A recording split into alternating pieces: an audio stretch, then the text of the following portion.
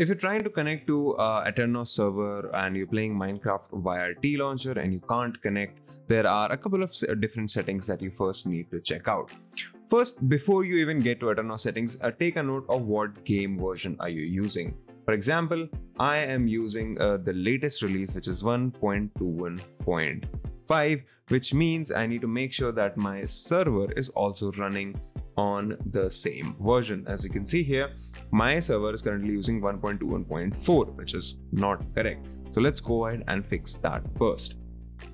Now, once you've opened your server settings, you will see an option right below the start button, which will show you the version and the software.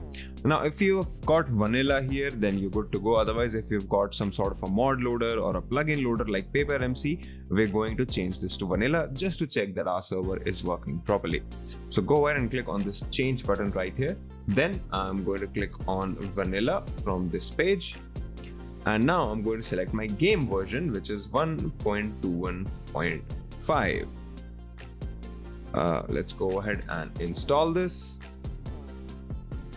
and that's it, we're good to go. So now if I head back to server, you can see that it now shows a vanilla software and version 1.21.5, which is what we want.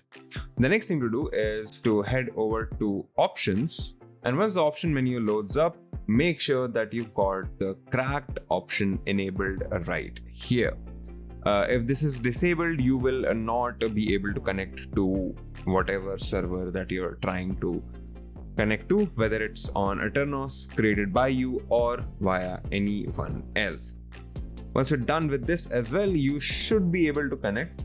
One more setting that we need to look at is the time zone. So make sure that this is set to whatever time zone you are in. For me, it's Asia, Kolkata, but you can figure out your time zone from this list of regions and make sure that this is selected properly, because even if you can connect to your server and the time zone is different from the time zone that you're actually located in, this can cause lag and FPS drop issues on the server.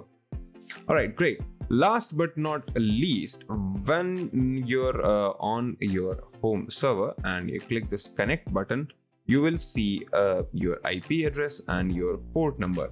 Now, you should copy the entire IP address, including the port number for Minecraft. Now, in case you can't get the regular IP address to work, you can also try using the Dyn IP or the dynamic IP. The problem with that is you don't really get the option to check your dynamic IP until your server is already starting and running. So as you can see, this is starting to load up now, and I will give it some time to get up to speed. Alright, so as you can see now, my server is online, and if I click the connect button now, I can see a Dyn IP as well and a regular IP. So right now, with all of our given settings, I should be able to connect with just the regular IP as well. So I'm going to go ahead, select OK. I have 6 minutes to get to my server. So let's fire up TLauncher, enter the game. Do you want to update this version? No, thank you. Just run the game for me. And we'll give this a second to load up Minecraft. And here we are. So I have opened Minecraft 1.21.5. Let's head to multiplayer. Click on add server, and I'm just going to paste the address to my Minecraft server here. Just going to leave the name right there.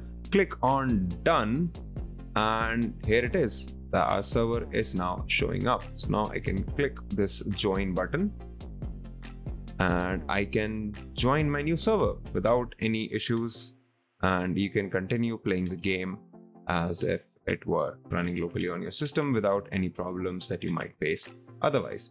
And that's it. That's how you can fix TLauncher server issues with Eternos. If you like this video, consider subscribing, give us a thumbs up, press the bell icon, and tell us in the comments below what more such videos can we make for you. If you'd like to know more about tech, visit our website, Candid.Technology, follow us on social media, and if these videos don't help you out as much, do consider getting a membership. That's it for today, and we'll see you in the next video.